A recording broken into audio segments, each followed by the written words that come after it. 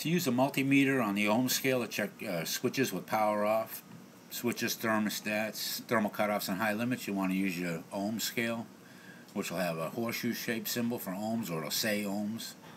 And then usually on the 200 ohm scale is good for checking for switches and stuff, because your meter will just read straight through.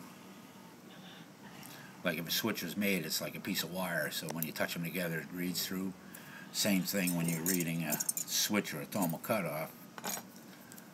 You'll read across the switch and it'll give you the reading through the meter. And it tells you the switch is made or good. If it was bad, it won't change the reading, like this one is bad.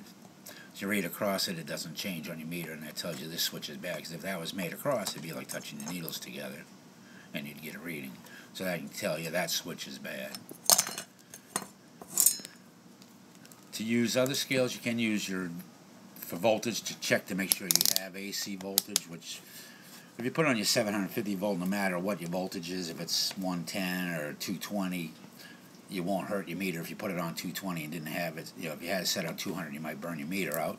So if you leave it on the 700 scale or whatever, you can at least check your voltages. And if you know you have 110, you can always turn it down lower to get lower readings for lower voltages. That's pretty much all you would need is your AC voltage, which is alternating current, which is your house current, or your ohm meter for checking resistance on wires, coils, and switches to see if they're open or not.